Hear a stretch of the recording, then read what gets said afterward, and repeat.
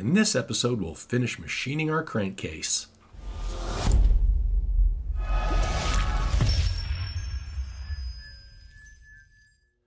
So we're now on page 4 of 7 on our crankcase drawing. Check the date to make sure it's the latest one. This one's dated 12/23/2022. The machining of the crankcase bottom is reminiscent of the machining we did on the sump. Only there are 2 areas machined out because we have this center web for the crankshaft bushing. Important dimensions are, just like on the sump, this 406 here and here. That's the thickness of this web, and it should not be greater than 406, so we don't interfere with the crankshaft end-to-end play. After that dimension, this center web is 375. So if you need to adjust these 2 numbers a little bit to hit the 375, that's okay. Side to side, each of these pockets are 2 1/8 of an inch. And note that they're centered on the crankshaft. They are not centered on the crankcase side to side. If we look at this, our crankshaft bore, of course, is offset, and these features are centered on the crankshaft bore, not the crankcase. Looking at the side profile, we've got 3 steps.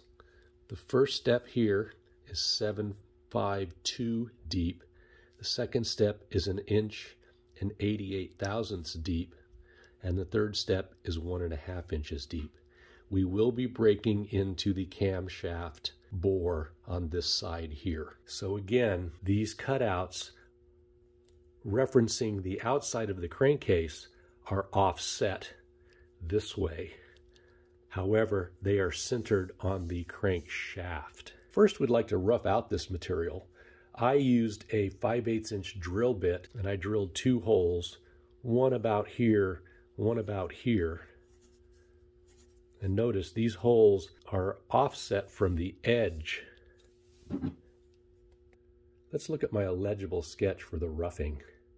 So this is my sketch for roughing out the material on the bottom of the crankcase. You really need to make your own. Don't follow mine blindly. The red line running across the page from left to right represents the center line of the crankshaft. It's oriented with the camshaft away from us. I'm drilling 2 3/4 inch holes, 7/8 of an inch apart, 1 inch deep. One of the holes is positioned 1/4 of an inch off crankshaft's center line. The other hole is positioned 5/8 of an inch off the crankshaft's center line. And both of them are positioned 0.6875 off of the center of the crankcase side to side. So this is just an example. Be sure to make your own little sketch.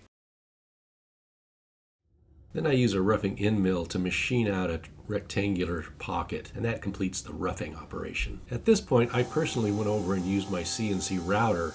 If you're manually machining your crankcase, leave it in the mill, use a finishing end mill, and finish to the dimensions in the print. So that completes the bottom of our crankcase. Let's go back and look at page 5 of our crankcase drawing. All right, that went pretty well. Page 5. Let's start with the right side of the crankcase.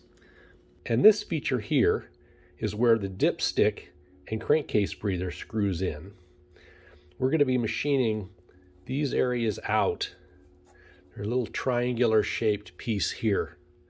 So the dimensions that are important are these here, this one here, and this 75, almost 75 degree angle here.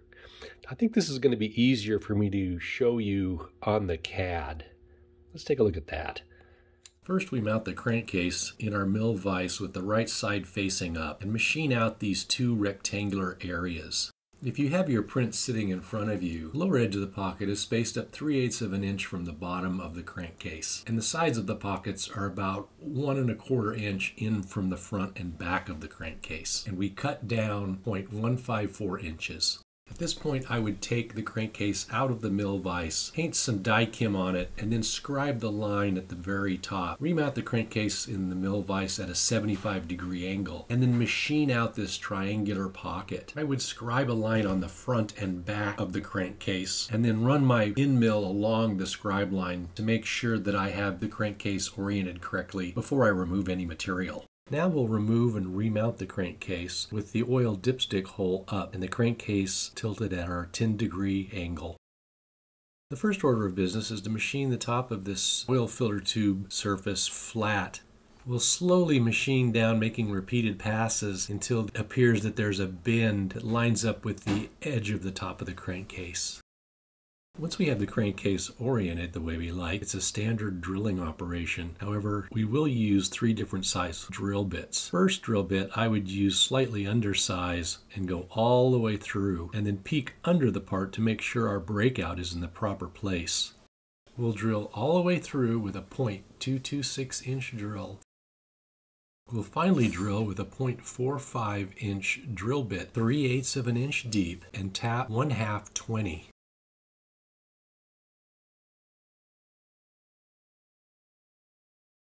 Notice where the dipstick hole exits the bottom of the crankcase. And then to finish up the right side of our crankcase, we'll take a file and round off the edges. Now turning to the left side of the crankcase, the things to keep in mind are we want to be careful not to break through to our camshaft hole. So all the work that we do, let's use die kim and scribe and make sure we protect this hole. The other point I wanted to make is there's an oil gallery hole drilled right here that's drilled 1.8 inches deep. We'll do that later because it's at an angle. But this hole, this feature here is not centered front to back. However, this oil gallery hole is. So notice that this distance and this distance are different, and this feature is shifted a little bit. Now go ahead and machine this area out on the left-hand side and then drill this hole 0.418 of an inch deep, 0.213 to be tapped at 1/4 28. Now turning to page 6 of 7, the last page. Page 7 of 7 is just a picture of our completed crankcase. Page 6, we're going to look at the oil gallery hole next. It's a 15-degree angle, starts in the top left-hand corner of the threaded hole, and it's about 1.8 inches deep. This is a cross-section right through the middle. And what it does is it delivers oil to our crankshaft center bushing. Mount the crankcase back in the mill vise at our 15-degree angle, then touch off the front and back as we want our oil gallery hole to be right in the center. Be patient drilling the 3/32 hole. It's quite deep for such a small drill. Use lots of oil and clear the chips frequently. So that finishes our crankcase. With one exception. There's 3 holes that are drilled in this center web, 2 screw holes to retain the center bushing holder, and the third is an oil hole which picks up this gallery hole that we just drilled. We're going to hold off on drilling those later. We're going to match drill those to the center bushing assembly. Congratulations. That was a big job. I'm Greg. Thanks for visiting me in my machine shop. Until next time, take care.